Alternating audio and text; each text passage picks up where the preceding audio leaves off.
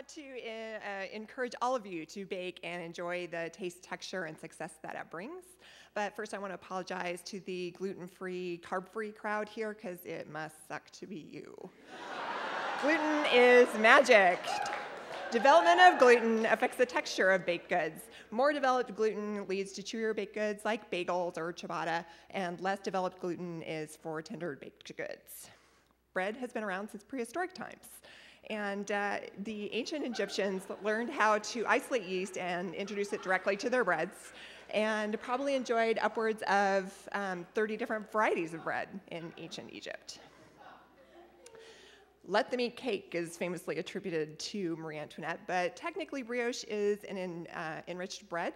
It's full of eggs and butter, which is still out of reach of a starving peasant. Most baked goods have the same basic 4 ingredients: flour, liquid, leavening, and fat. And what you do with those 4 ingredients gives you wildly different results, from brownies to pizza dough. Key difference in these baked goods is the texture. It's the elasticity that gluten brings to your baked goods. And kneading promotes those long gluten strands as well as added moisture.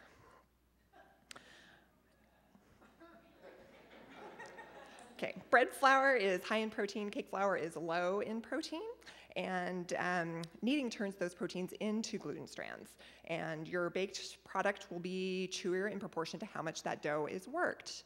But sometimes you don't want chewy,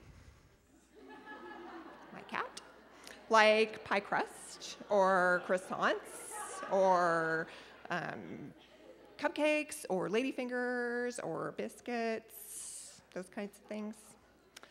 Muffins, you don't want those to be tough, so you add your wet ingredients to your dry ingredients and you stir them no more than 12 times and then walk away.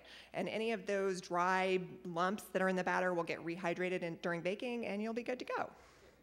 Cakes and cupcake pops will be tough with fully developed gluten chains. So again, wet ingredients into dry, mix just until they're incorporated and no more. But bread loves gluten. So you can start with a sponge, which will bring a complex flavor and stave off mold. You can do a dry biga or a wet pouliche, add the additional ingredients, and then knead them to develop the gluten. No special equipment is needed to bake bread. People have been doing it for centuries. Just find a comfortable counter height, fold, turn, and press the dough repeatedly until it's elastic and smooth. Nice guns. I'm lazy. I need a KitchenAid stand mixer for about 13 to 15 minutes, depending on what I'm doing. And I add any tender ingredients in towards the end so they don't get pulverized. I think additional ingredients make bread more interesting. You can add eggs or butter, like for the brioche, and have an enriched bread. You can add in whole grains like rye flakes and flaxseed. Cheese, can't ever go wrong with cheese. Or my favorite, cinnamon raisin bread. Makes great French toast. The single most important thing I've learned about baking bread is to do the window pane test. And when I think I'm done kneading, I grab a hunk of bread and the dough and stretch it out, and it should look like this. If it tears or gets holes, it needs to be kneaded more.